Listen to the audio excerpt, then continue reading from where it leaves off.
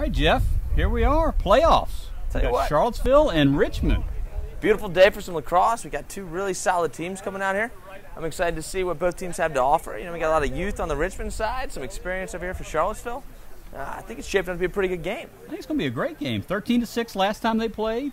You know, Richmond's short a few guys, as Charlottesville is short a few guys. So maybe that'll be we'll have a very competitive game to call today. You know, there's a lot of experience.